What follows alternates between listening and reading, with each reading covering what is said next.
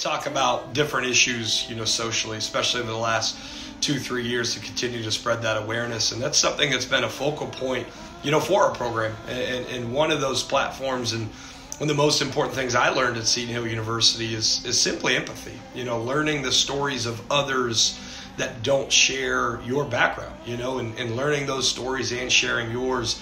And that was a major focus for us as a program, so that our players can grow, not just on the field and be a better football team, but the ultimate goal, teach these guys how to be winners in life, and these tough conversations is part of it. So you can hear from our players and how we're able to get that done.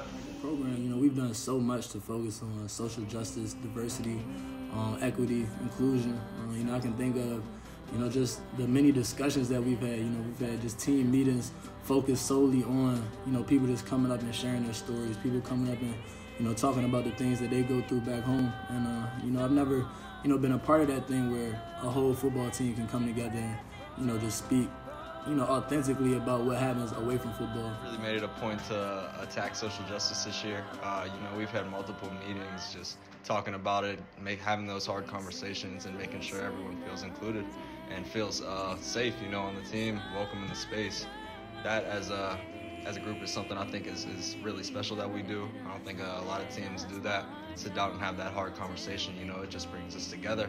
Lets us see each other's points of views, and it just builds our bond as a team. When we have a team meeting and it necessarily didn't have nothing to do with football, he just opened the floor up for anybody, all athletes, to speak up on any social justice issues or experiences that we have had, and he's done this multiple times. I think that they're really good for the team and open a lot of people's eyes to, what really goes on in the world, what different injustices people, have faced throughout their lives. So I think that's very important to, raise awareness through conversation. One of the goals of Seton Hill football this year was just to bring more inclusion to Seton Hill University, and to, to educate everybody about, some of the struggles and differences that we all face in our daily lives.